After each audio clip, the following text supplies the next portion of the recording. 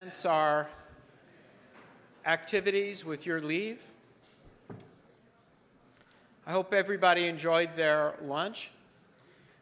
And again, if there's anything we could do in the GIC to make this day even better than it's turning out to be, please do let us know, and we'd be very happy to try to help and assist in any way we can for you. We are so happy today to have the absolute best person in Congress for this topic here with us. It is a total 150% match if there could be such a number, and I ask my economist friends to excuse me by using that number. But we have today Honorable Matt Salmon, probably known to many of you, who was elected to the United States Congress November 2012 to represent the 5th Congressional District. The congressman was appointed by his peers to serve on the House Foreign Affairs Committee and serves as chairman of the subcommittee of the Western Hemisphere. Many years in business and telecommunications, and before turning the podium over to you, Congressman, I just would like to note H.R. 1613 and H.R. 3, two important bills where I think folks in the room would agree that energy is one of the 3 or 4 areas in the United States where there could be a strong possibility of growth. And these 2 bills, one dealing with offshore drilling in Mexico, the other dealing actually with the Keystone Pipeline, are very important for energy interests of the United States and virtually in every region of the United States. So perhaps you might care to say a thing or two about that in your remarks, and the congressman has agreed to let us hear his insights and then take a few questions at the end of his remarks. So Congressman, thank you again. Very much. Thank you. It's really wonderful to be here. Tomorrow morning I get on the airplane and fly back to Washington, D.C., where it will welcome me tomorrow night by having another snowstorm. Hopefully it won't be the last one. I just barely missed. In fact, our plane took off about an hour before it hit, paralyzed the airport, and a lot of flights were canceled. But I want you to know how much of an honor it is for me to be here today and to speak with you about global policies, because I truly believe that most of us understand that now more than ever, the United States is in a position where we have to act like a global economy. Monetary changes in China affect us here in good old Arizona, and vice versa. When I was in Congress the first time, back in the 1990s, I was also put on the Foreign Affairs Committee, and being the only member of the Congress at the time, and I believe I am today also, that speaks fluent Mandarin Chinese, I was very, very pivotal in a lot of the negotiations with permanent normal trade relations with China. And at the time, China was trying to get into the WTO, and I was very, very loud and supportive of that effort as well. But to date, I've been over to China somewhere between 40 and 50 times, and have had the opportunity to meet with presidents, governors, all kinds of business leaders. In fact, when I left Congress, I was hired by a large international public affairs firm, APCO Worldwide, and I was given responsibility over the China offices. And we had an office in Beijing, one in Shanghai, one in Shenzhen, and one in Hong Kong. And one of my very first jobs was really kind of fun and sexy. I was subcontracted by the NBA to go over for about 6 weeks and negotiate Yao Ming out of China, which was really kind of fun. I got to spend 6 weeks in Shanghai and following the Shanghai Sharks, and HBO Sports did a special about my efforts over there, and it was really kind of fun. We were successful in getting him into the NBA, and he was a pretty good player. Not too many 7'6" people over in China, but he was quite an impressive individual. His mom, I think, was like 6'7". His dad was 6'11", and they both played basketball, so real impressive guy. But I know a lot of folks in our country, when we start talking about free trade, they kind of cringe, and then they've come up with a different slogan about fair trade. And fair trade is really putting up borders, walls around America and not competing the way we really need to compete. I've been a staunch advocate the whole time that I've been in Congress of free trade policies. And as such, and I can talk a little more maybe in the question and answer period about the TPP, which is the big proposal that's on the table right now, and giving the President authority through the TPA to negotiate these trade compacts, both of which I strongly support and strongly endorse. I think that TPP will not only strengthen some of our ties with countries that we don't have trade agreements with, like Japan and South Korea, but it will bolster and rekindle and strengthen some of the relationships that we have with NAFTA. And I think that that's a really good thing. So given all this experience that I've had with China, the way Congress does things, when I got into Congress, they give me the chairmanship of the Western Hemisphere, which is South and Central America, Canada, Mexico, and the Caribbean. And as such, I tried to bring a different flavor to the last chairman, who really wanted to focus on all the problems with the ALBA countries, you know, Venezuela, Bolivia, and those, I think, less than savory governments that have been trying to poke the eye of the United States for the last several years.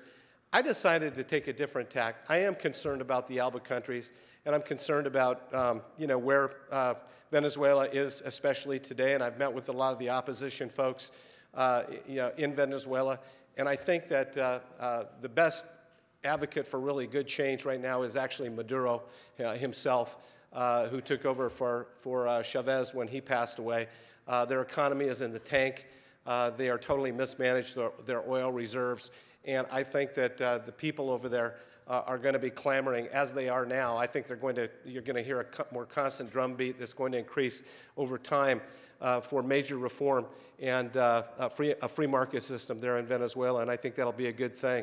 One of the other countries that I am concerned about that has been moving in the wrong direction in many ways is Argentina. And I've spent a lot of time working on that country as well. I did lead a congressional delegation last year over to Argentina, Brazil, and Colombia. And you know, Colombia, what a wonderful success story. Looks like maybe we're going to be seeing some of those same kinds of successes with Mexico, with what we've read over the last few days in the capturing of the most notorious drug lord in Mexico. I think that's a really, really wonderful step in the right direction. But anyway, what I want to talk about in terms of Central America is the phenomenal opportunity that's there. And one of the things that I focused on right after I took the chairmanship of the subcommittee was energy issues, because I believe that there ought to be a major focus to make the entire Western Hemisphere completely energy independent within the next 10 years, and I think it's possible. So one of the first things that I did, we held a hearing on the situation with Pemex in the Gulf of Mexico, and the fact that they have all kinds of deep water oil reserves, but not the skill sets or abilities to be able to go and deploy that oil.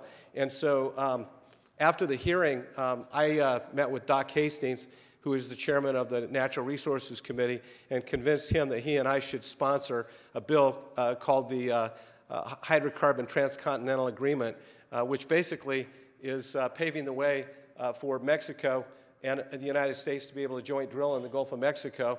And Mexico was so heartened by the fact that we were able to, you know, move that the president, through some of his reforms, you know, he really wants to reform the energy sector, the education sector, the telecommunications sector, and he was able to press through their Congress and then out to the states a constitutional change, which allows for the first time ever the Mexican company, Pemex, to be able to joint drill with Exxon, Chevron, and it's a phenomenal opportunity. And I think it's going to go a long way. Mexico already has a 4% growth rate But I think this is going to do wonderful things for both of our countries in creating not only job opportunities, but cost-effective energy and reduce our reliance on the folks in the Middle East. And I think that's a good and a healthy thing. I also went over to Brazil and met with Petrobras, which is Brazil's primary oil company, talking about similar opportunities in the pre-salt region. They were a lot less forthcoming than the people that we talked with in Mexico, and a lot less willing to open their doors. But I think they will. I think that as soon as they see how profitable and successful and job-creating this opportunity with Mexico is, I think that they will be working with us into the future. I'm really bullish on trade with Mexico. Here in Arizona, Mexico is our #1 trading partner. Canada is our #2 trading partner. And we held a hearing in Tucson about a month and a half ago about improving the trade in this region of our country between us and Mexico. And while I think trade issues and the TPP will go a long way toward fostering and growing trade in a macro way in the United States, here in Arizona, I think our biggest trade need is right there in the portals of entry. We have some real, I don't know how many of you have ever dealt with it or companies that do deal with it, but we have a real bottleneck at our ports of authority, and it's because of a lack of personnel. And so I am spearheading a letter with the Arizona delegation as we speak, and it's being sent to the Secretary of Homeland Security, and we're asking for 500 new CBP workers here in Arizona with the new allocation of Customs and Border Patrol agents across the country. We'd like to get a good chunk of that. We think we deserve that, and it's extremely important. We listen to some of the produce folks talk about how waiting 3 and 4 hours at the Port of Authority to get across the border, they're literally having fruit rot in their trucks. And I mean, a big loss of money, big loss of business. And we can't allow that to continue to happen. If we're really serious about trade with Mexico, then we've got to put some emphasis on dealing with the ports of entry and making them more effective and more efficient. I also wanted to talk just a little bit about something else that's kind of near and dear to my heart, because it's something else I'm really trying to reform, and that is the EB-5 program at the federal level. Arizona is just starting to realize some of the fruits of that labor, but the EB-5 program is a program where an individual can get a visa to be here in the United States if they put up $500,000, and then what happens is whoever organizes the opportunity for making those contributions creates what they call a regional center. It might be any number of things. It could be a hospital, it could be a shopping mall, it could be an auto dealership, it could be any number of things, but the project has to create a certain number of jobs for the people to be able to be considered for that program. But the problem is that while I think it's a good program and I think it gives us an ability to spark a lot of investment in the United States, it's painstakingly slow. And the people that they have managing the program back in Washington, D.C. are visa pushers, where what they need are people that understand business plans and understand prospectuses and return on investment and those kinds of things, and not necessarily just traditional visa pushers. So I was able to get the entire delegation together from Arizona to meet with the top people at State Department who run that program, and we're pushing hard for some reforms. And if we're able to see some movement on the immigration reform, we're hopeful that that would be a big part of immigration. A lot of us feel that, on the immigration reforms, it ought to be more of a meritocratic type of immigration policy rather than just, the traditional way that we've done things. Anyway, that having been said, last thing I wanted to talk about, it's another energy issue. But right now in the United States, because of the new technologies in drilling for oil, directional drilling, horizontal drilling, and then combining that with hydraulic fracking, we've been able to get to shale oil that we never thought was even possible within the last 10 years. And because of that, the price of natural gas is at an all-time low. there's a tremendous opportunity right now for us in the Caribbean to be able to take our LNG and our CNG and export it to these countries who have been thus far dependent on Venezuela, and I think for geopolitical reasons as well as for trade issues. It would be incredibly helpful to us, but the Department of Energy, as it has on other things, has been a real impediment. The Department of Energy has the statutory authority to go ahead and grant those permits, but they drag their feet. Kind of like they've been, well, not the Department of Energy, but the Obama administration has been incredibly dragging their feet on the XL pipeline, in spite of the fact that numerous scientific entities out there have said that this pipeline is not going to have any effect whatsoever on greenhouse gases and is an environmentally safe project. The administration continues to drag its feet. And interestingly enough, that while President Obama came out in his State of the Union speech this year and talked about this being a year of prioritization for free trade, and TPA with him and TPP as the big trade agreement, no sooner was his speech done than the majority leader in the Senate, Harry Reid, said not going to go anywhere in the Senate. So we have some work to do. And along those same lines, I know you've heard a lot of dialogue about the so-called do-nothing Congress. Well, let me tell you something. Last year, the president signed 65 bills into law. I think 8 of those bills came from the Senate. The rest of them came from the House. And we have 40 jobs bills right now, 40, that one of them is the XL pipeline, that is sitting in Harry Reid's desk. So I hope that we can get a little bit of pressure because international trade is incredibly important. And as you said, the purpose of this organization is about dialogue. Well, one of the best ways to foster dialogue is trade. In fact, when I was in Congress before, every year in June, Jackson Vanik would come up. And every year in June, people would get up and just castigate the socks off of China for its human rights abuses and the slave labor or the sweatshops over there and all kinds of other different things. It was an incredibly detrimental type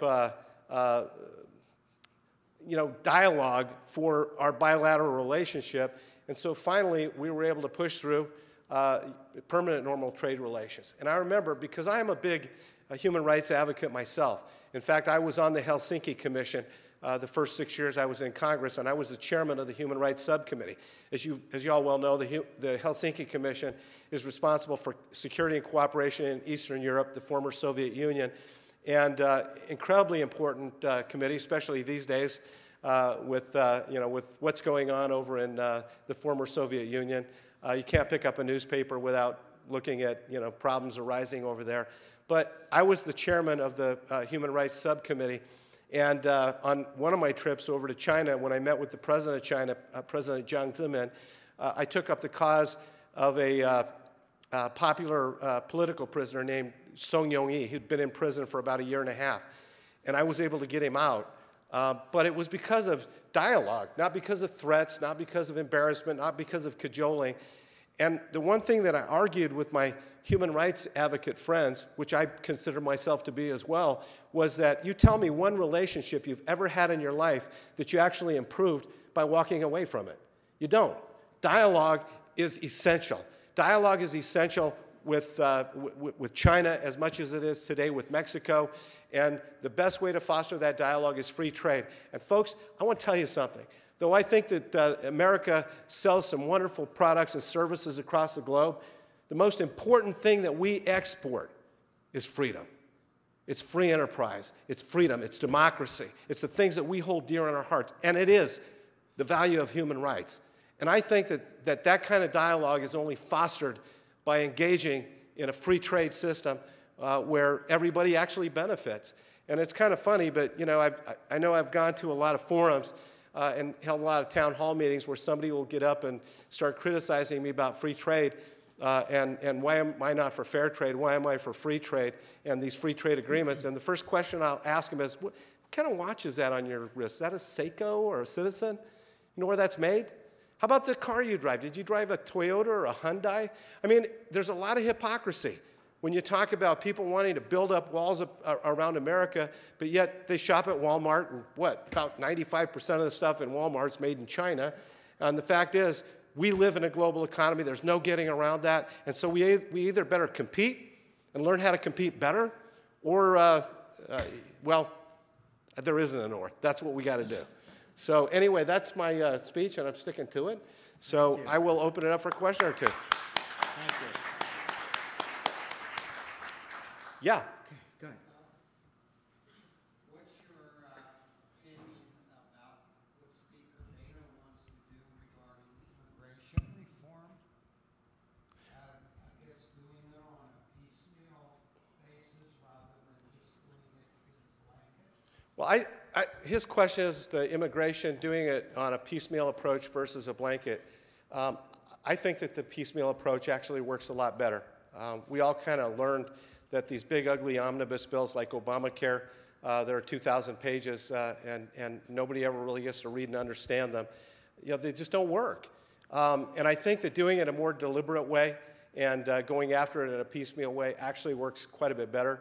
And one of the issues, I mean, it's absolutely paramount, is border security. And it's not just border security at the southern border, but it's also interior enforcement and dealing with you know, people that come legally and overstay their visas, and it's tracking those people that come to the United States. And I think that the border security issue it's not just about you know, people that want to come across the border to get jobs in America. It's also about some pretty scary people that are crossing the border, some with the cartels that are dealing with drugs and guns. But even scarier to me, that's scary enough, but even scarier to me is the 10% last year that were apprehended at the borders that were OTM other than Mexican. And they're from other countries, many of them Middle Eastern countries. We already know that there are al-Qaeda cells in Mexico. And I'm very, very frightened. When I met with the Adjutant General, Kirsten Sinema and I met with him about 3 months ago. He's over the National Guard for Arizona. And we were talking about emergency preparedness. And it was at the time, we were kind of dealing with some of the aftermath of what went on the East Coast with the terrible, the bad weather that had caused so many problems back there, and the earthquakes that we've been seeing and the tornadoes. And he said, we don't really have those problems. I knew that. But we do, my biggest problem and the thing that keeps me awake at night is the fact that somebody, one of these terrorist groups, is going to get across the border with a suitcase bomb and detonate it, and you can't take that one back. And so it's in all of our best interests while we're doing immigration reform to make sure it all gets done. So even though it's piecemeal, I think that there are components that are kind of have to go. If it's going to go, it all has to happen. Any other questions? Right there.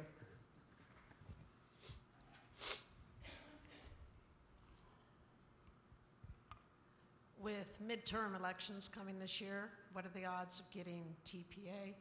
And if we fail to get TPA, do we risk losing momentum on TPP and TTIP? Well, I believe that the House will pass TPA. That's not a problem. The House would pass TPA, and it would also, be very, very supportive of the TPP. But Harry Reid has said that it goes nowhere in the Senate. So, I mean, it's the same old thing. Every major reform that we've tried to do, like the REINS Act, which I think would do incredible things for our regulatory environment in this country. Are you all familiar with the REINS Act? You all know that I think the biggest problem with regulation in our country isn't necessarily the bill that was passed. It's the rules and regs that are passed by the agency that then is supposed to enforce the law on the new bill that's passed. The Clean Air Act, the EPA then came out and said, okay, we're going to regulate PM10. And Arizona would be actually out of compliance with the federal regs on PM10 without one person living in Arizona because of the dust that happens and the haboobs, and it's an issue. So the REINS Act is basically this. It says that once a bill passes and then it goes to the agency to promulgate the new rules and regulations, those new rules and regulations have to come back to Congress again for an affirmative vote. So there's accountability, and you can reaffirm, yeah, that's exactly what we meant, or no, that's not what we meant. I could say the same thing about Dodd-Frank. The devil's always in the rules and the regs. And if we pass the REINS Act, it would put some accountability back where it needs to be, back on Congress to say, yeah, that's exactly what we meant, or no, that's not what we meant. But that bill actually sits in Harry Reid's drawer as well. So whether it's trade or common sense, there's a lot of good stuff out there that hasn't seen the light of day. They sit in Brother Harry's top desk drawer. Any other questions? Yeah, Congressman, I just wanted to thank you for all your work in Washington, D.C. on our behalf. You're one of the members of our delegation that we really count on, you know, to kind of lead us towards progress and do the right things. And so I just wanted to just acknowledge all your hard work and thank you for everything that you're doing for the Valley and the state of Arizona. Thanks a lot, Barry. I appreciate that. Thank you very much. So I have a question. Yeah, fire away. So I guess you've highlighted the necessity of focusing on the infrastructure on the border. Right. What if you were to charge this audience or others in Arizona? What would be the charge? What would be the call to action, the mission, the thing that? I think it's the biggest call to action that we have, and that is, because it's a tangible item that we could actually make a difference on, and that is to get the kind of resources at the port authorities that we can actually keep the flow of commerce going smoothly. And then the other would be on our transportation infrastructure here in the state, you know, to complete that Canamex corridor, which to me is incredibly important. Those things will probably be more important than anything in fostering trade between Arizona and Mexico. And I think also we just need to have more engagement, more dialogue with our counterparts in Mexico, you know, with their elected officials and with their business leaders, because I think you're going to see a big renaissance in Mexico. I'm actually really encouraged with this current president. I think he's, you know, there were a lot of people that were wondering whether or not he was going to really continue in the past administration and going after the cartels. I think that's been put to rest, you know, after what's happened over the last week or so with, you know, the capturing of probably the most powerful drug lord in Mexico, and it's to this president's credit that it got done, and cooperation. And I failed to mention another thing that I'm very, very supportive of. How many of you are familiar with the Merida Initiative in Mexico? Incredibly important. We dedicate literally hundreds of millions of dollars to the Merida Initiative, and in addition to trying to eradicate the narco traffickers and the drug trade in Mexico, it's also focused on rule of law. And that is incredibly important for us as we try to foster better trade relations with Mexico, that the businesses over there realize that the contracts that they sign will actually be adhered to in international law, and that they you know what I'm saying. It's incredibly important also that the police, you know, that they're not always following you behind asking for the mordida. I mean, that it's actually a place where the rule of law takes precedent over everything else, and I think that's incredibly important. I also want to say that who would have believed 10 years ago, when you think about what we're doing in Mexico with the Merida Initiative and trying to eradicate the narco trafficking, and a lot of people kind of throw up their hands and say, it's just too big of a problem, I'm not sure we can accomplish it. Who would have thought 10 years ago even that we could have accomplished what we did in Colombia? Who would have thought that we would have signed a free trade agreement with Colombia, and that their economy without drug trafficking, or at least minimal drug trafficking, would be as robust as it is today? It's amazing what happened there, because number one, their political leaders got the will to get it done, and they found a good partner in the United States. So I'm actually working with President Santos, the president of Colombia, and trying to kind of use him as a surrogate as we work with Mexico to use some of the principles that we used in Colombia to eradicate, you know, the drug culture there, to see the same kind of thing replicated in Mexico. But know this full well, the more we squeeze on Mexico and start to eradicate that drug trafficking, it's going to be like a balloon, and it's going to go elsewhere. And I think we got to keep our eye on the Caribbean, certainly, you know, Honduras and other countries in the region. But I'm really excited. I think Mexico is going to see a trade and manufacturing renaissance like we haven't seen probably in our lifetimes. I think it's going to be very, very exciting as a lot of companies start migrating away from China because of the increased cost of doing business there. I think the logical answer is going to be Mexico and right here in our own backyard. And I think those are really positive things. And we in Arizona should be bullish about working with Mexico and other countries in the region so that we can capitalize on that. If we do that, Arizona is not going to have the same problems that we did in 2008 when we were hit so disproportionately hard because we focused so much of our economy on home building and retail. If we can diversify this economy into a robust international trade in Arizona, we will never have, it's an insurance policy that ensures that we won't be in that same boat ever again. And I say that our leaders, our state leaders, our federal delegation, whoever the next governor is going to be, has got to make international trade a top priority. Because if they don't, we're going to be in the same old land of hurt the next time the economy has a blip. And I, for one, think that Arizona deserves far better than that. Thank you. Thank you very much.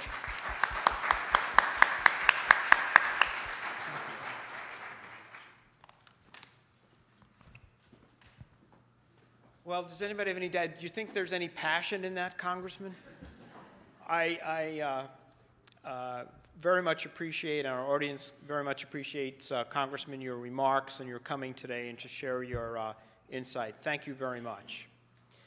Well, we're going to move to our next panel discussion, which is investment in Arizona. And to do that, I'd like to call to the podium the panel, but also our moderator for that, David Kotak. Just a quick few words about David. His full bio is in the little bio book we distributed, but he co-founded Cumberland Advisors in 1973. And if his name sounds familiar to you, it might be because of what you've read in the New York Times or Wall Street Journal or CNBC, Bloomberg, wherever. So Fox Business, he gets there too, and often quoted about that.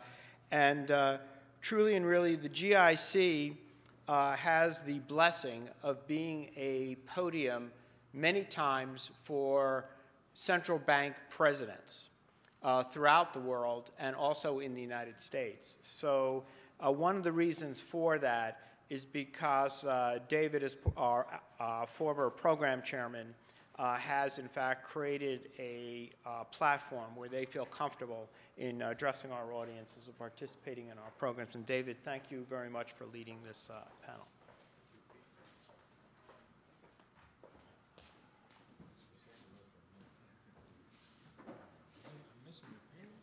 He's coming. We're short of seats, so I'm going to do this. I'll just stand with me to the right. Let me introduce you. We'll do some 3 10-minute or so rounds and maybe lightning rounds. Sure. Just make sure any difference. No. I think no. Thank you very much, Peter. It's a pleasure. And just one comment on the remarks we just heard from Congressman Salmon.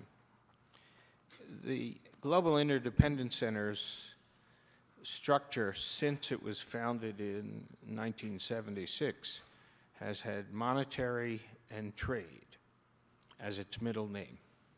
Annually, Bill Dunkelberg, I can't see him if he's in the room or not right now, no. This year will chair the annual Monetary and Trade Policy Conference in Philadelphia. We have done that for over 40 years. So it was a delight to hear a pro-trade conversation. And there are very few issues in which the Global Interdependence Center will take a position because it likes to see itself as a convener of a neutral position and therefore foster a dialogue. But I would expect that if anyone came to the Global Interdependence Center and said, we would like to launch a protectionist trade barrier initiative, the board would decide to reject that approach and not sponsor that discussion. So it was a pleasure for us to hear it. We are supposed to talk about investment in Arizona, an interesting topic. A little disclosure. My firm, Cumberland Advisors, is an investor in Arizona.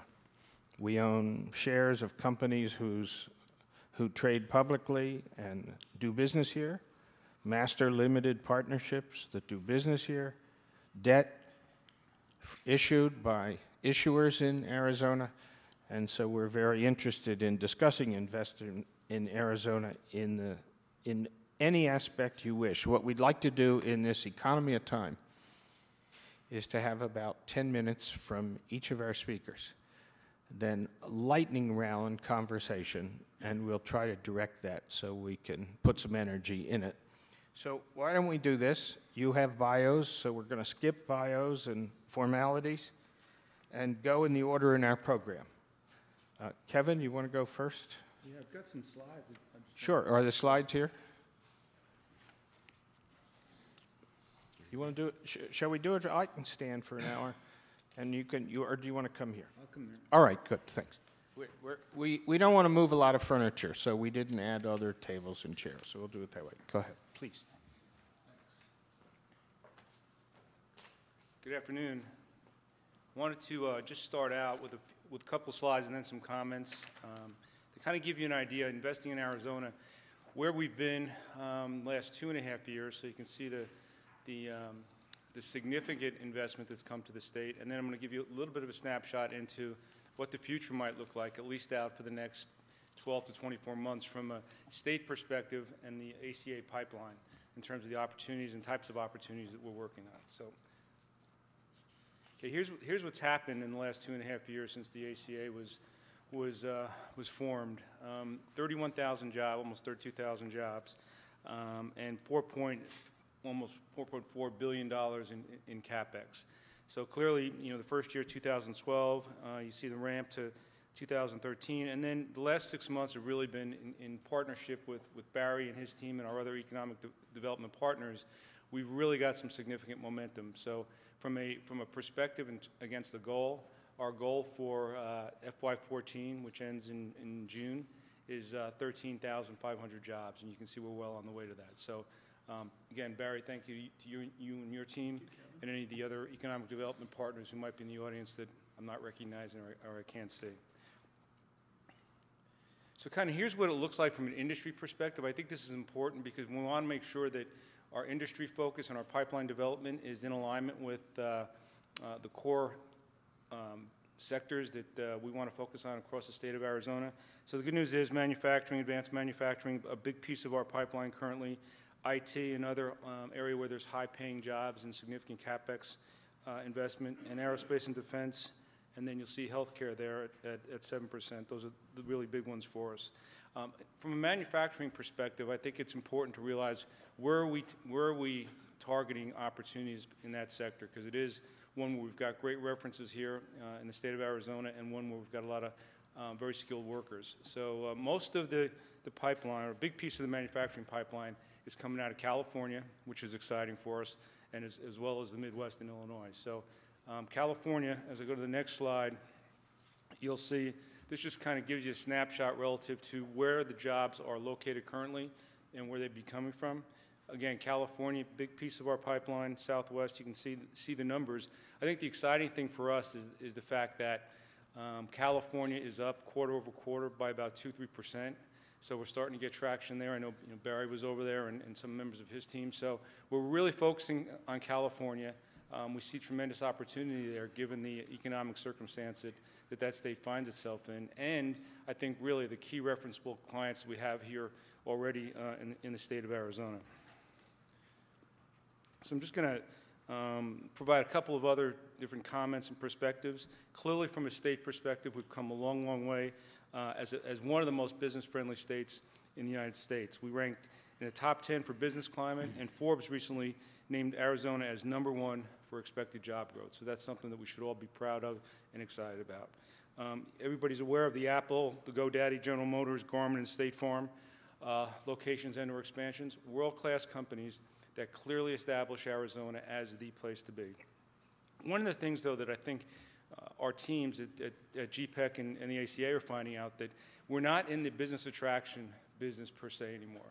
we really are in the position to have to develop with the companies complex solutions to the problems that they're trying to solve for, and help them navigate what can be a reasonably complex process when you're talking about large companies trying to relocate or expand in the state of Arizona.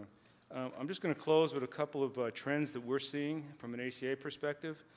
Clearly, growth in high-tech manufacturing is a sweet spot for us, and an area where our pipeline continues to build. That's key, again, because those are high-paying, high CapEx opportunities for us. International markets are shifting.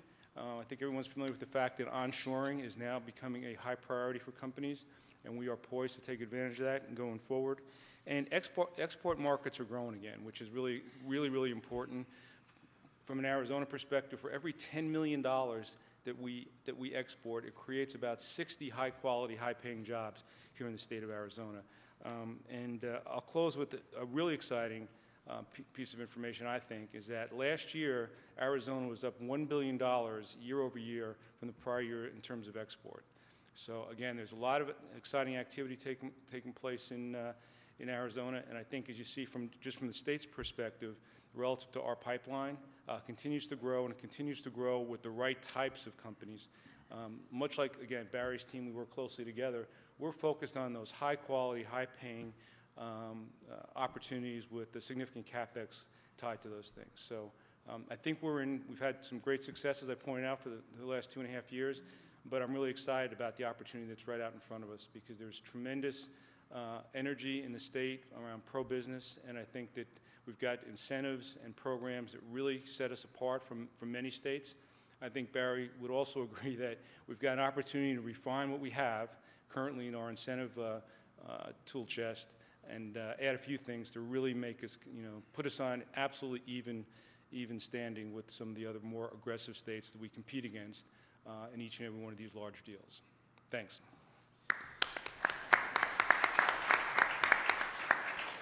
I'll switch seats and ask Barry to go to the podium. Thank you.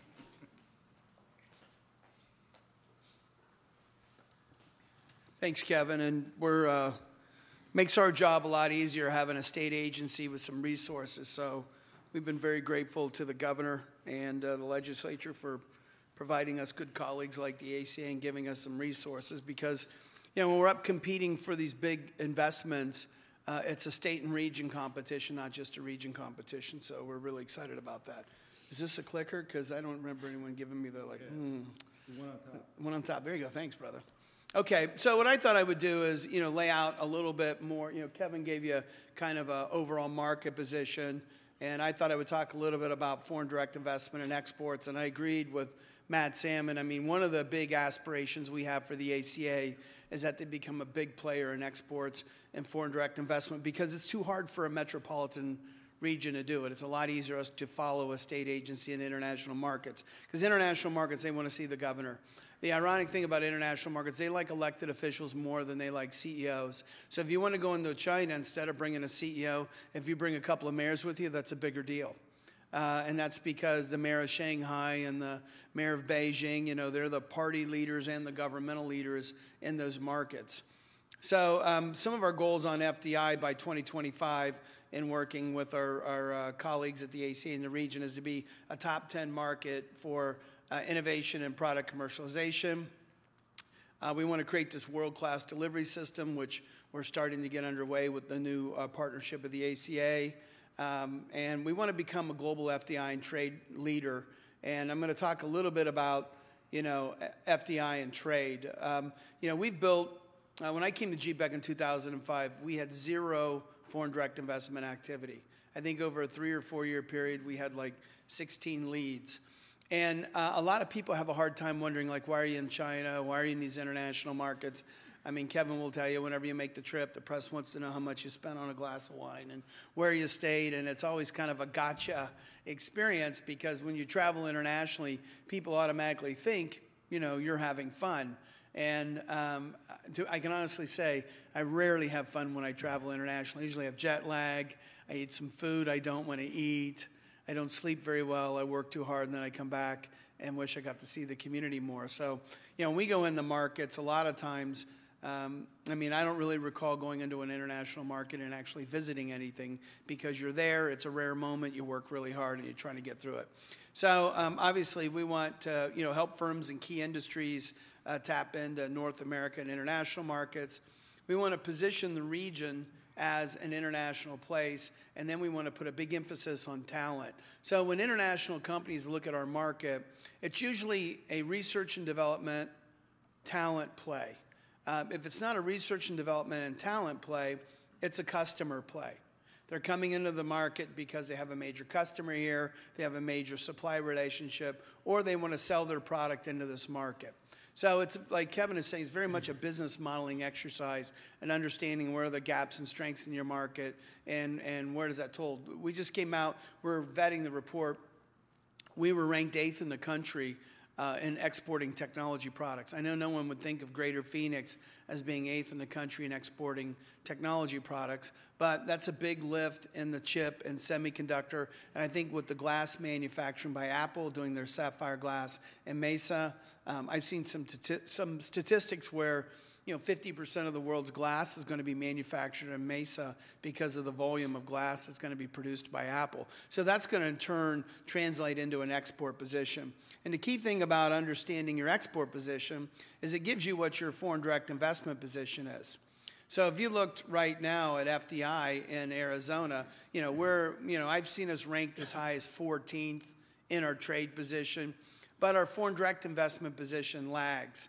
And if you look at most markets, foreign direct investment positions and trade positions are fairly similar. So California will be 1 in trade, 2 in FDI. Texas will be 1 in FDI, 2 in trade. And so we've gone right down to where in some cases New York is 4 and 4, Michigan's 5 and 5. So these states almost mirror their trade and FDI position. Here we do not. Our FDI position is well behind our trade position, and we should be able to rationalize that or organize that. But just to give you a couple of reasons why FDI, the wages are typically about 30% higher than the national average because these are companies that are coming in looking for technology relationships and talent. So it's a more sophisticated part of their business model, and their wage rates are higher. And if we could just normalize our FDI and trade positions, getting to the top 10 would be 141,000 net new high-wage jobs to Arizona, which about 70% of those would be in our region. So it's really a high-wage job strategy as well as anything else. These are kind of our FDI results between 2007 and 2012. As you can see, Canada is not just #1 in hockey, but they're also #1. This is the first time I haven't liked Canada. I shouldn't have came up here today. I just want to say, Glenn, I don't like Canada anymore. I wanted one of those medals, and you took them both, and I just thought it was stingy and greedy. So, but Canada's a major investor of FDI here, but you can see Germany is too, and Spain has been a huge capital investor. China is 10th and slow on FDI, but China's our #3 trade partner, and so part of this, it's a very complex business model to evaluate because you go into places like Japan, which, if you look at that, we should be doing really well in Japan, especially with our trade position. Very tough sales cycle, extremely expensive. So coming up with strategies is always a little bit different for this market because, from an economic development standpoint, you have affordability and timetables to get into. But obviously, Canada is our big producer, and then after Canada, it's Western Europe. And I really do think we could be doing a much better job in Germany. We have a big emphasis on Canada. We have a road show coming up in Vancouver that we're excited about. I just came back from Calgary and Edmonton. And, I think the Vancouver market presents a big opportunity for the Valley. There's other options in Canada, like not just capital, but things like direct flights. So we have to be a little bit more strategic and a little smarter tactically. I'm hoping China will come around. I was a lot more optimistic about China a few years ago. I think sustainability issues in China are very significant. I'm not sure if we're going to get a bilateral trade agreement. The amazing thing is about FDI and trade is these free trade agreements are pivotal to the performance of these markets. When they get done, it absolutely changes the condition between the two markets. So one of the things that would be very helpful to our efforts in China would be a bilateral trade agreement. And I think if we were probably more progressive on the gas and oil pipeline capabilities of Canada, that would probably help us as well on an FDI and trade standpoint. Why Canada? Obviously, major greenfield projects. Canada's put $35 billion recently into the U.S. And of course, in our market, I won't steal Glenn's thunder, but you know, the Canadians have a huge civic and cultural presence in our community as well. China, I think, is really interesting. We have a lot of access in China. We formed with the Arizona Commerce Authority a China-Arizona Alliance. We have an office in Shanghai. We have trade and FDI professionals that we contract with in Shanghai. And we go to China probably 2 or 3 times a year. When the renewable market was a little more promising, we were there more because the Chinese have made staggering investments in renewable. But you know, now that conversation with China is around things like information communication technology, software, and materials. So it's going to be interesting to watch what takes place in the next 5 years with China. To be honest with you, I have no idea what that's going to look like in 5 years because China is so incredibly volatile right now, politically and economically.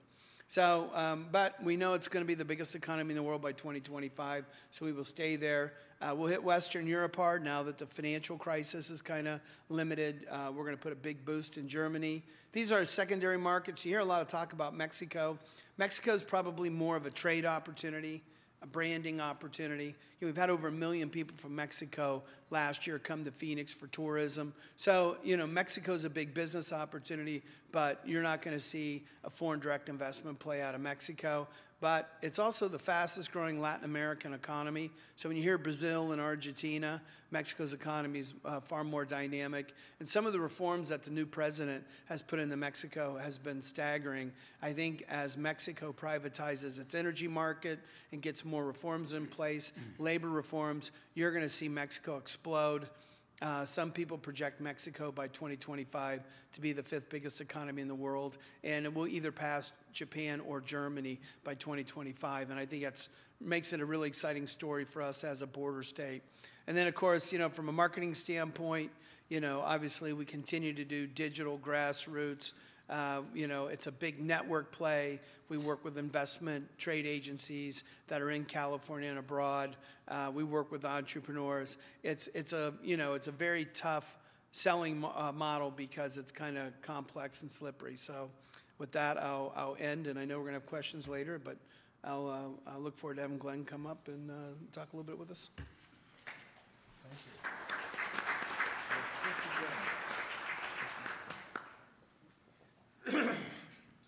Thank you, Barry. Well, we've talked about Mexico. We've talked about international areas around the globe. I'll try and put some perspective into the overall Canada-U.S. relationship and then try and narrow it down into Arizona with a little bit of history and a little bit of flavor of where we're at right now and see if I can do that. Other than 2 great hockey teams, Barry, you're absolutely correct. Canada is the #1 export country for 38 states in the Union. The number is about $1.4 trillion a year in bilateral trade, foreign direct investment, and tourism. The important number, as Barry pointed out and other speakers have pointed out before, is the financial stability of Canada. 4 of the top 12 banks in the world are Canadian. And I think that says something, that it's also the largest energy supplier in total to the United States. So this is a self-eating watermelon. Canada and the U.S. have got a very symbiotic relationship that rolls money in and out of each country back and forth. We're watching right now Canada and Mexico over the years become extraordinarily good friends. We just finished watching a prime minister and 2 presidents meet, and the main topic of conversation between Canada and the prime minister and the president of Mexico was a direct flight from Calgary to Mexico City to talk about energy. And get back to that in a few seconds. I think that's important. Also remember that the largest pipeline company in Mexico is TransCanada, the same one that Matt Salmon referred to, that this current president can't see fit to put the 81st pipeline in place where the other 80 have been put between the 2 countries. So we're also looking at Scotiabank in Mexico with the ownership of Banco Norte. So we see Canadian interests in Mexico. We see very strong Canadian ties with the United States. And we're watching the energy platform evolve more and more. As Arizona has had a history with Canada, it goes back 70 or 80 years with the agrarian Western Canadians coming down here to hang out in Apache Junction and Yuma, et cetera, et cetera. That then moved into aerospace, where the two aerospace industries in Canada and the state of Arizona are completely intertwined now, and they make things together at a very, very high clip. We also now watch trade, but the trade numbers go up and down 5%, 6%. Those are jumping up and down for me. What is really making a difference right now is foreign direct investment.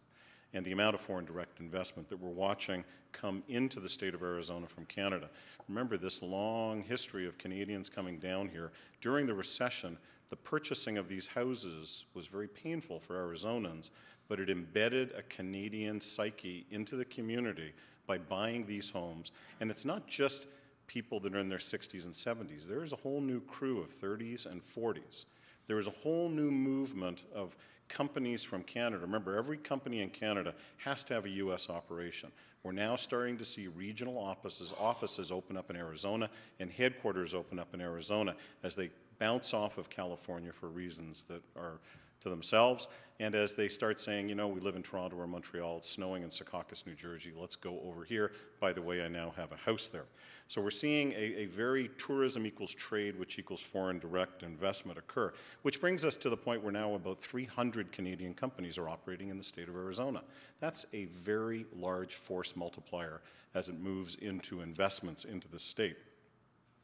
2014, we're watching, our estimates right now are about 1 million Canadians coming into the state of Arizona. 35 million people in Canada, 44 million visits to the United States. We're only getting 1 million in Arizona. And yet our benchmark, if you go back 10, 12 years ago, was about 150, 175,000 Canadians. So zero-based budgeting ourselves as a state, we're growing exponentially. But when we look at market share, we're not doing fantastic. Florida gets 4 million. Another 2 million go into Nevada, another 2+ million go into California. So there is room for growth in that. The same thing in tourism. Our footprint is between $6 and $10 billion of FDI and trade that come in and out of the state of Arizona. That doesn't even come close to registering on a $1.4 trillion number. So that means that while we're all excited about this Canadian activity that's going on here, this is still the tip of the iceberg that can come here. And Canadians are paying attention to Arizona now. Arizona sits in boardrooms as a major point of discussion. And that is something that as we watch this occur, we're starting to see companies like mine, that I'm chairman of the U.S. operations of an Edmonton-based company called EPCOR. We've invested just under $1 billion in the state of Arizona buying water companies. Or how about Fortis out of Newfoundland, of all places, just making a bid for $4.3 billion purchase of Tucson Electric Power.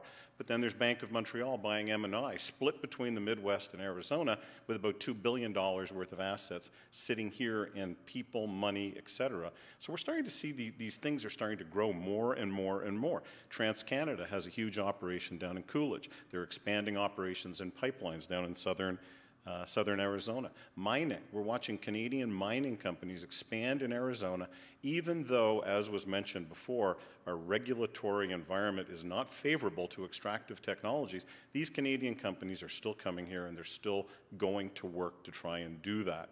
Now, what I am really fascinated with as an executive, when I watch, I look for trends. I see younger Canadians coming down. I see foreign direct investment coming down. I see companies moving regional offices. I see companies moving head offices. I am even more excited about what's going to happen in northern Mexico. Right now, Canadians are very deep in extractive mining in northern Mexico. We are going to watch, I believe, Canadian oil and gas and LNG companies out of Calgary start paying attention as Mexico allows for this to occur. And I believe we're going to start seeing straws that are going to come down from Arizona into northern Mexico, which puts Arizona in a perfect prime position to be a staging point for extractive technologies oil and gas and LNG, and yes, aerospace. As aerospace nearshores to North America, it's going into northern Mexico. And the supply chain of 1,100 plus companies that we have sitting here in Arizona will start interfacing with these companies more and more. So we're going to start to see what I believe Canadian companies like mine are already seeing. Arizona is a hot market. It's a great market. Canadian companies are coming here and they're investing in capital infrastructure because they believe in the growth cycle that Barry and Kevin are talking about. They absolutely, in the boardrooms, buy into this, and they're stepping up and they're saying, that area needs capital improvements, it needs CapEx, it needs P3s, it needs institutional investment, and it needs infrastructure. And they're walking in and moving their money in here.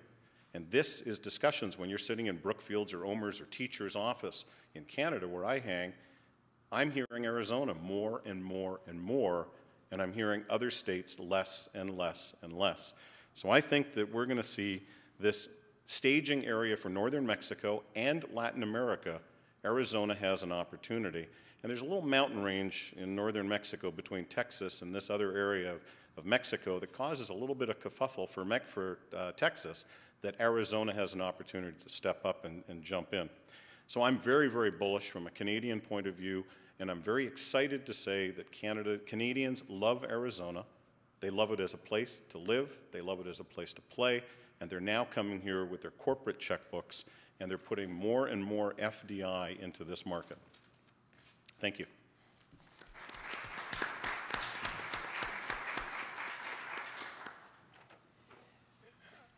We've had the presentation on how optimistic we are and how the outlook is so good.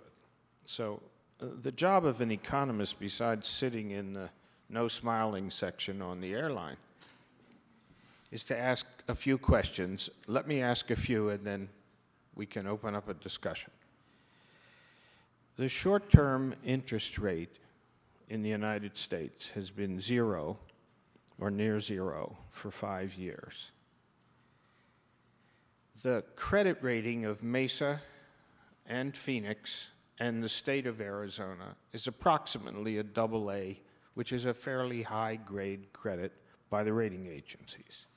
Today, 2 hours ago, the taxable bond, long-term bond, issued by Mesa in a Build America bond structure was yielding 4.7 for its longest maturity. Phoenix, a longer maturity, 4.8, taxable. Arizona, tax-free, longest maturity that my trading desk could find 2 hours ago, was yielding 3.85. And the United States Treasury 30-year bond was yielding 3.7. 0 short-term interest rates. And interest rates in the long end of the curve, taxable or tax-free, 3 to 4, 4 and change. How much changes in your outlook when and if in our lifetimes, and we don't know how long or when, interest rates normalize to growth rates and inflation rates? There are plenty of studies that would argue that 0 short-term interest rates do not last forever, and long-term borrowing rates of 3 and 4% do not last forever. We are enjoying a very unusual platform in the cost of capital. So I'm going to ask each panelist in a lightning round, when the cost of capital changes, what changes in Arizona?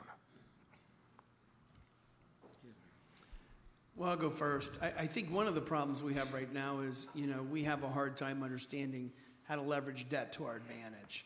So one of the things when you hear those advantages, you have to take advantage of them. So obviously, one of the things that I'd like to see us do while we're in this great situation is to do a better job at bonding and leveraging that position for infrastructure and community improvements. I'm a cheap money kind of guy. I don't know why we would ever change monetary policy that would reverse this trend, but I know there's guys smarter than me at the Fed that might do that. But it's been a very important part of stabilizing the economy. It's been a very important part of giving export industries an opportunity to expand. I think obviously a reverse in that would be negative to us. I'm not sure how negative it would be. I guess the negativity now would be why we haven't done more as a community to take advantage of this position, you know, with a major infrastructure play. Those would be just my thoughts. And I would just add to that, I think that, you know, to Barry's point, that there's been tremendous opportunity, and I'm not sure that we've taken advantage of all of it, but I think we should stay focused on the things that we've put in place. From a state perspective, investments in business and creating a really pro-business environment, and we've got to continue, even as we see potential growth and opportunity in our near future and short-term, medium-term future.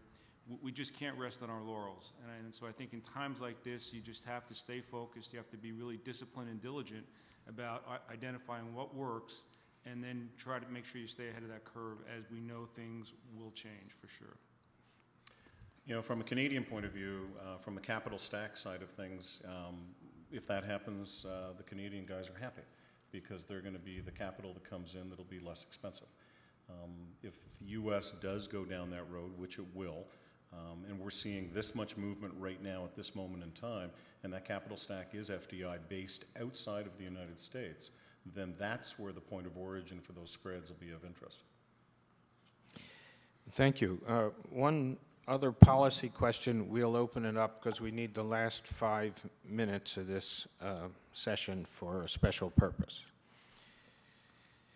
The labor participation rate in the United States is down to a level that we haven't seen in approximately 3 decades. The rising number of people who are on permanent disability because of changes in law is accelerating. Everybody wants good, high-paying jobs. No matter where the Global Interdependence Center goes, we never have a panelist. I think Peter said this earlier. Someone said, no one ever sat here and said, we are looking for entry-level minimum wage jobs. Never heard that.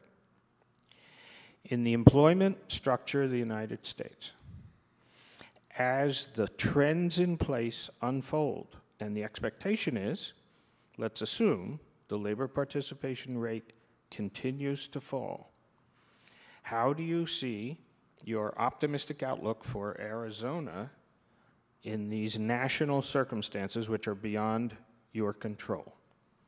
Why don't we go in Kevin first? Sure. You know, my personal opinion is that the reason that those numbers are going in the wrong direction is a lack of commitment to education and developing the kind of talent that we need to compete. So I think that's what's going to keep us ahead of the curve. That's what's going to reverse the curve and get us out ahead again. And I think in the state of Arizona, we've got some tremendous academic institutions. We continue to invest, albeit a little bit slower than I'd personally like in K through 12, but that's just my personal opinion. But I really believe it's going to be about an educated workforce that can compete and developing technologies that set us apart from the competition. Barry? Well, I agree with Kevin. I think I haven't seen the most recent data, but if we just filled the jobs where we have the skills gap in the United States, the recession would be over and would be fully employed. You know, so unemployment rates for software developers in the Valley is like 0.0015. We probably could put 50,000 people to work immediately in Greater Phoenix if we had more STEM graduates. So a lot of the, you know, people are talking about this gap, this equity gap that's going on. It's a skills gap problem that's reflected in equity. And it's also affecting our competitiveness. So if you look right now in the Greater Phoenix region, you know, about 45% of the engineers in this market are almost eligible for retirement. The average age of an engineer in Greater Phoenix is 55. I'm 52, so that sounds like a young man to me or a young woman. But, you know, you're starting to get into near retirement ages at that. You're certainly losing the kind of energy that the high-tech companies are looking for. So we have to make a revolutionary commitment to STEM education in this market, and we have to make a major commitment to bolstering our engineering program. So in order for us to be in the top 10 in the United States, so everything we talk about in GPEC is how do we become number one? If we can't be number one in something, how do we get into the top 10? For us to be in the top 10 in the United States for engineering availability, we have to increase the amount of engineers in this market 18 times. 18 times. So I think we're averaging about 1,000 to 1,200 engineering graduates a year between our higher education community. And so as we turn right around and do, so what we've done is we've had this tax and economic policy that's really advantaged us on export industries. And I'm sure Kevin would agree with me. I mean, we're going to have all kinds of guys looking for talent that isn't here because of these skills gap issues. And that's ultimately going to lead to dissatisfaction. The mining industry probably could use a lot of help in the robotic space. Intel is doing $500 million in research now in Chandler, which is a pretty big research number. They're looking for 300 engineers. They are now exclusively looking for that internationally. And we have to do a better job at addressing that locally. In the meantime, you know, Matt Salmon was here talking about comprehensive immigration reform, and we immediately moved to Dreamers and Latinos because of how important that is to us civically. I mean, opening up the H-1B visas to unlimited, there's no reason for us not to give a visa to an engineer or a scientist to come to the United States. We shouldn't even have a cap on that activity. And that's going to be the next phase of our challenge in this market. You know, we've done a great job on tax and economic policy. We're very good at infrastructure. Now the next phase in this market is what are we going to do about the talent? And we need to support Governor Brewer's efforts for Common Core in the legislature, which is going on right now. Glenn? I agree with and echo with a lot of Barry said. I'm a huge believer in vocational training. I think that we need to get our workforce into making things again. All you have to do is take a look at Brazil and Mexico. Look at Mexico and look at Bombardier and what they have done in Mexico, where they have taken a workforce, an agrarian workforce, and moved them into building planes. Not just planes, private jets that are some of the best jets in the world in a time frame that was this big. They moved their educated workforce into other areas, and they took the rest of the people and they created vocational training and skills. What is wrong with being able to make something again in America? And that, to me, is one of the fundamental things that we need to get back to doing at a broader scale and a broader level. We watch an aerospace industry right now, specifically in the state of Arizona, which is primarily a military-based aerospace industry, when 70% of all growth in the aerospace industry is outside the United States in the commercial area. So that means you've got forces outside the United States that have energy costs and manufacturing costs wanting to nearshore to North America, and we don't have that educated workforce at the right age that Barry's referring to, ready to go. And it's actually easier in northern Mexico and central Mexico to take a young Mexican and put that person into the workforce in the civil aviation side than it is here. And that's just, something's wrong with that on our side of the equation. It's good for the Mexican government, it's great for the Mexican people, but somewhere on our side of the equation in the state of Arizona, we have got to get that to where that works out properly. Thank you. We have time for a couple of questions, briefly, so we can do a lightning round. Sir. Can't hear you. Microphone was designed by the lowest bidder. Okay. Yeah, so, of course, we all know that American Airlines and U.S. Airways have merged. Now, U.S. Airways is really no more at this point, except for the flags on the planes. I know Mayor Stanton was a big supporter of the merger, and he was hoping that American Airlines would, you know, open up some international markets from Europe and Asia, direct flights to Phoenix, which it's going to take time. We understand that. What do you, on the panel, see of the advantages of that? Do you think those flights will materialize, and will that help trade? Is that something that we really need to do to help trade and to help commerce in Arizona business? Yeah, I think, we really didn't have a choice but to support that merger, you know, unless we wanted to go out and, you know, make a run for the end zone with, you know, by interfering with the exchange of that business. So there was a lot of conversations on the U.S. Airways, American Airlines merger, and just give a couple thoughts on that, because I think that's an important conversation. I mean, we would have preferred, U.S. Airways to be able to make it on their own and build our own hub around our own company, but that wasn't likely. There was a lot of indications that there was going to be a major roll-up, in that industry. And what did U.S. Airways look like rolled up into another company? What did it look like with Delta? What did it look like with this company? And so the American Airlines was the best option among the market trend, and that's why we supported that. And at least, we're all naive to think that Doug's in Dallas really thinking of us, but it's a nice thing to say. At least it's a bunch of Phoenix guys running the combined airline in Dallas, and I'm sure they're thinking about us every day on how they can help us. So the problem on the direct flights are pivotal to this FDI trade situation, but the challenge on that is, that was part of the conversation. That was, we're going to be officially the Western hub, but we still have the challenge of LAX, and it's 54 minutes away, and it's, the California economy is massive, and so, I'd like to see more direct flights. I think that will happen, but not nearly as quickly as I would hope. Any other comments on aviation? If I can add 2 cents into that, Please. I agree with what was just said, and let me give you an example of how you go around that. When we started our council approximately 10 years ago, we had 20 nonstop direct flights between Canada and Arizona a week. We now have 80. And you can go after other airlines and you can increase frequencies. And I would love American to step to the plate, but I'm not holding my breath.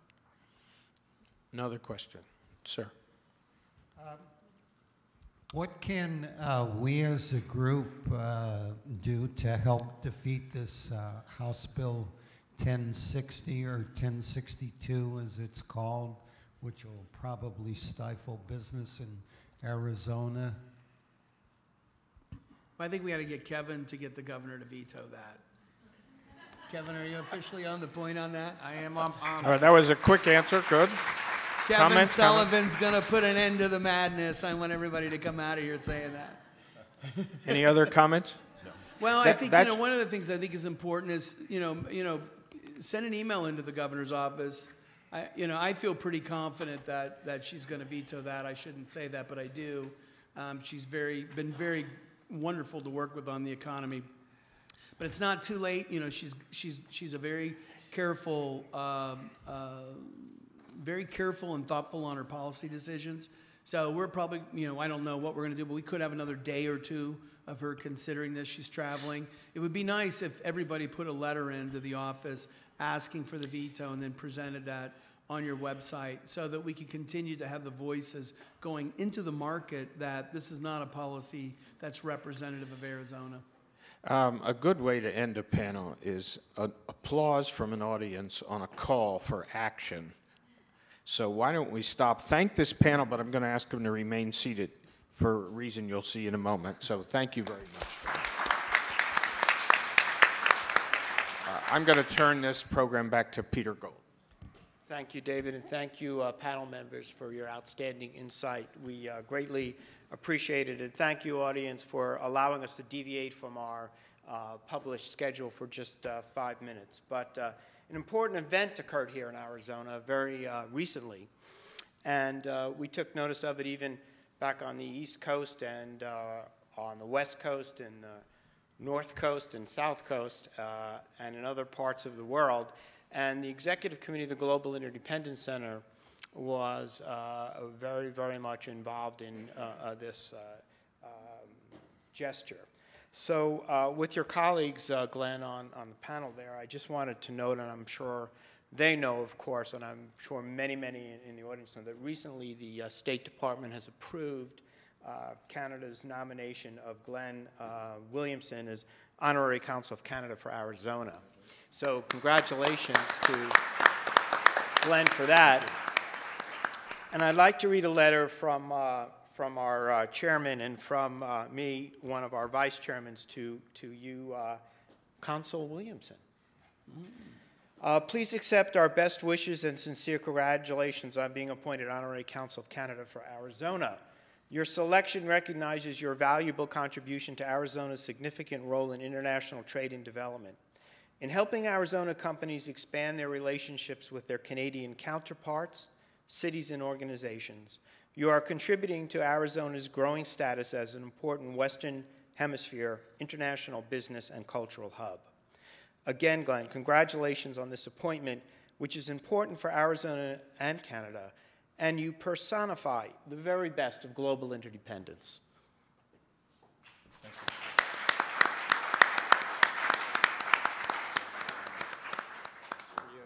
Thank you very, very much. Much appreciated. Okay, thank you. Okay, so with that, again, our thanks to the panel, and we're going to take a very brief coffee break and reconvene in about 5 or 10 minutes. Thank you very much.